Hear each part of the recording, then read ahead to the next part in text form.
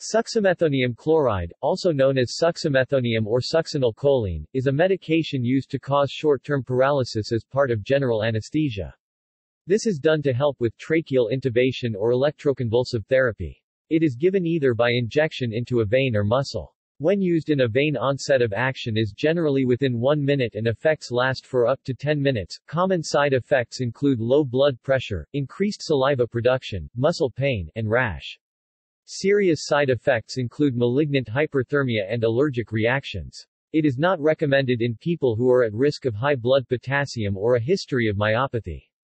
Use during pregnancy appears to be safe for the baby. Suxamethonium is in the neuromuscular blocker family of medications and is of the depolarizing type. It works by blocking the action of acetylcholine on skeletal muscles. Suxamethonium was described as early as 1906 and came into medical use in 1951. It is on the World Health Organization's list of essential medicines, the most effective and safe medicines needed in a health system. Suxamethonium is available as a generic medication. The wholesale cost in the developing world is about 45 cents to $1.31 a dose. It may colloquially be referred to as Sux. Medical uses. Its medical uses are limited to short-term muscle relaxation in anesthesia and intensive care, usually for facilitation of endotracheal intubation. It is perennially popular in emergency medicine because it has the fastest onset and shortest duration of action of all muscle relaxants. The former is a major point of consideration in the context of trauma care, where endotracheal intubation may need to be completed very quickly. The latter means that, should attempts at endotracheal intubation fail and the person cannot be ventilated, there is a prospect for neuromuscular recovery and the onset of spontaneous breathing before low blood oxygen levels occurs. It may be better than rocuronium in people without contraindications due to its faster onset of action and shorter duration of action. Suxamethonium is also commonly used as the sole muscle relaxant during electroconvulsive therapy, favored for its short duration of action. Suxamethonium is quickly degraded by plasma butyrylcholinesterase and the duration of effect is usually in the range of a few minutes. When plasma levels of butyrylcholinesterase are greatly diminished or an atypical form is present, an otherwise harmless inherited disorder, paralysis may last much longer, as is the case in liver failure or in neonates. It is recommended that the vials be stored at a temperature between 2 degrees to 8 degrees Celsius, for optimum action. This is all the more important in temperate and tropical countries where room temperatures can go as high as 30 degrees Celsius. Side effects. Side effects include malignant hyperthermia, muscle pains, acute rhabdomyolysis with high blood levels of potassium, transient ocular hypertension, constipation and changes in cardiac rhythm, including slow heart rate, and cardiac arrest. In people with neuromuscular disease or burns, an injection of suxamethonium can lead to a large release of potassium from skeletal muscles, potentially resulting in cardiac arrest. Conditions having susceptibility to suxamethonium-induced high blood potassium or burns, closed head injury, acidosis, Guillain-Barré syndrome, cerebral stroke, drowning, severe intra-abdominal sepsis, massive trauma, myopathy, and tetanus. Suxamethonium does not produce unconsciousness or anesthesia, and its effects may cause considerable psychological distress while simultaneously making it impossible for a patient to communicate. Therefore, administration of the drug to a conscious patient is contraindicated. Hyperkalemia. The side effect of high blood potassium may occur because the acetylcholine receptor is propped open, allowing continued flow of potassium ions into the extracellular fluid. A typical increase of potassium ion serum concentration on administration of suxamethonium is 0.5 mmol per liter. The increase is transient in otherwise healthy patients. The normal range of potassium is 3.5 to 5 meq per liter. High blood potassium does not generally result in adverse effects below a concentration of 6.5 to 7 meq per liter. Therefore, the increase in serum potassium level is usually not catastrophic in otherwise healthy patients. Severely high blood levels of potassium will cause changes in cardiac electrophysiology, which, if severe, can result in asystole. Malignant hyperthermia. Malignant hyperthermia (MH) from Suxamethonium administration can result in a drastic and uncontrolled increase in skeletal muscle oxidative metabolism. This overwhelms the body's capacity to supply oxygen, remove carbon dioxide, and regulate body temperature, eventually leading to circulatory collapse and death if not treated quickly. Susceptibility to malignant hyperthermia is often inherited as an autosomal dominant disorder, for which there are at least 6 genetic loci of interest, the most prominent being the ryanodine receptor gene, RYR1. MH susceptibility is phenotype and genetically related to central core disease (CCD), an autosomal dominant disorder characterized both by MH symptoms and by myopathy.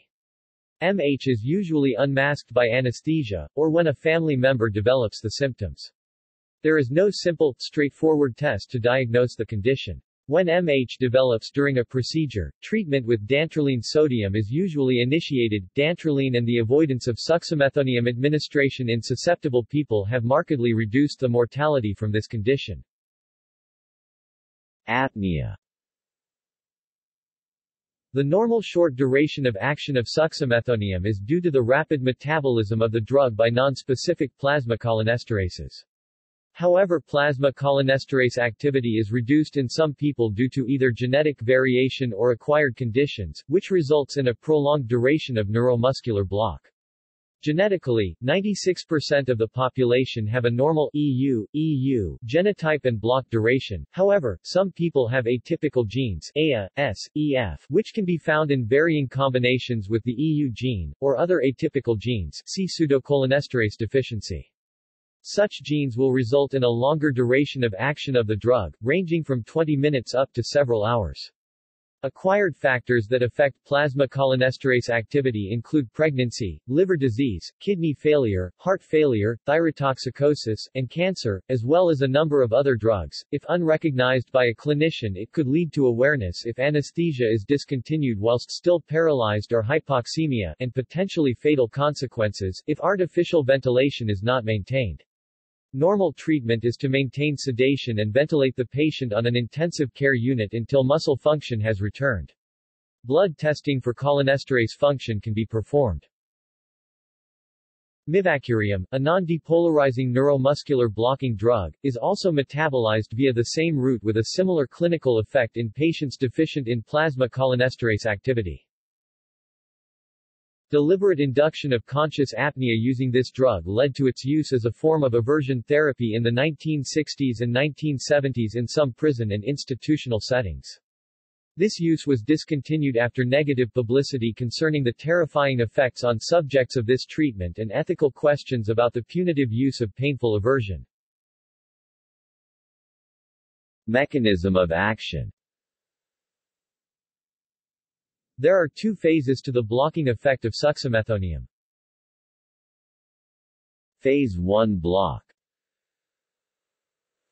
Phase 1 blocking has the principal paralytic effect. Binding of Suxamethonium to the nicotinic acetylcholine receptor results in opening of the receptor's monovalent cation channel, a disorganized depolarization of the motor end plate occurs and calcium is released from the sarcoplasmic reticulum.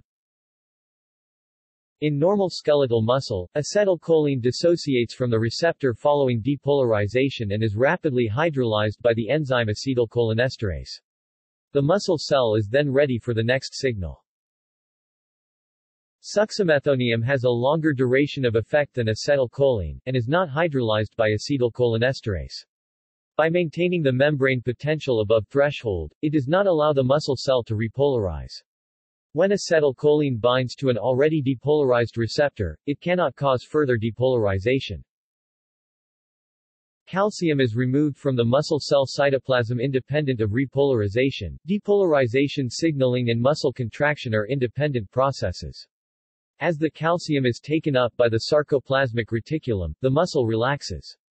This explains muscle flaccidity rather than tetany following fasciculations.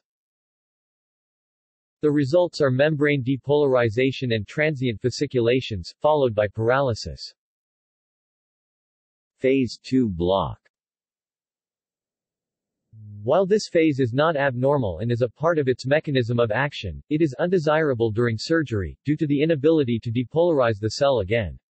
Often, patients must be on a respiratory for hours if phase 2 block occurs. It is caused by the blood concentration of suxamethonium exceeding the therapeutic window. Desensitization occurs at the nerve terminal, and the myocyte becomes less sensitive to acetylcholine. The membrane repolarizes and cannot be depolarized again. Chemistry. Suxamethonium is an odorless, white crystalline substance. Aqueous solutions have a pH of about 4. The dihydrate melts at 160 degrees Celsius, whereas the anhydrous melts at 190 degrees Celsius.